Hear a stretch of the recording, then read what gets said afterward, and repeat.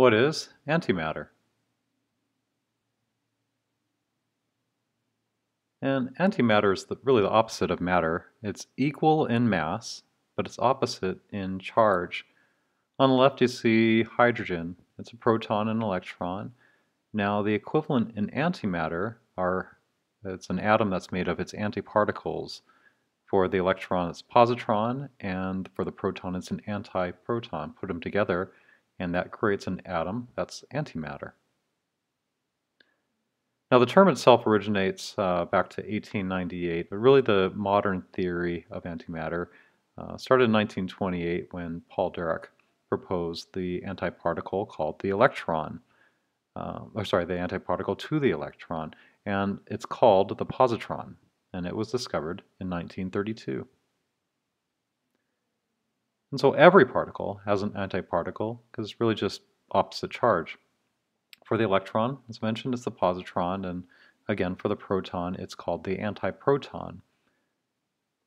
And when they combine to form atoms, this is matter on the left and antimatter on the right.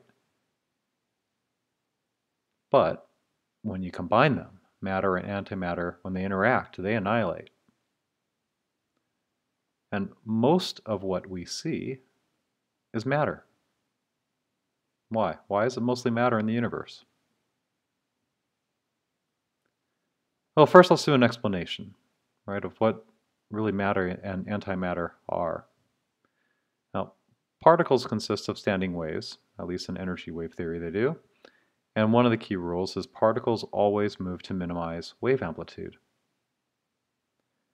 Now, in a standing wave, which is what particles are, standing wave has 2 nodes per wavelength, right, where amplitude is 0, and that's the rule for motion, is to minimize wave amplitude. Well, where is it going to move to? It'll move to a node because that is 0 amplitude.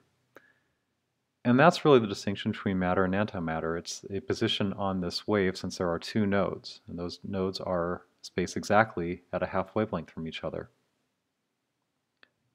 And that spacing, either a wavelength or a half wavelength, makes a difference between constructive wave interference or destructive wave interference. One will repel, the top one will if it's constructive, and that'd be 2 electrons, for example, or 2 positrons. But if they are opposite charge and they're spaced at half wavelength, it is destructive wave interference. That minimizes amplitude, and the rule of motion is for particles to minimize their amplitude, thus they're attracted. Here you have just a quick summary of the potential nodes. There's only 2 of them, so a proton and positron are on the same node, and an electron and an antiproton are on the opposite node. Here's a better visual of it, of what makes matter. Those 2 different nodes on a standing wave, one belongs to an electron and the other belongs to a proton in regular matter, and in antimatter it's the opposite, antiproton and positron. But again, just 2 nodes. But we still have the mystery, right? The antimatter mystery is, why does matter dominate the universe? Well, let's take a look at some possibilities, right? We assume it's non-symmetrical and that matter dominates the universe. All right, so maybe it's just a coincidence. Particles ended up on those particular nodes, right? The more likely scenario, and this is what scientists are chasing right now. There's enough smart people working on this that I won't get into detail, but something happened early in the universe to break that initial symmetry. And if so, what is it? Now, the 2 possibilities that I want to explore in a little bit more detail are, what if it is symmetrical and we just can't see it?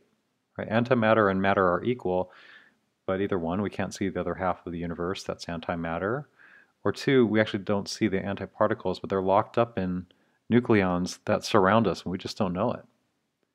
All right, let's take a look at both of those. So for the first one, now how do we detect galaxies? Well, from photons, for example, a light, a telescope, and you're looking at the lights. And there's other forms of photons, for example, detecting gamma rays, microwaves.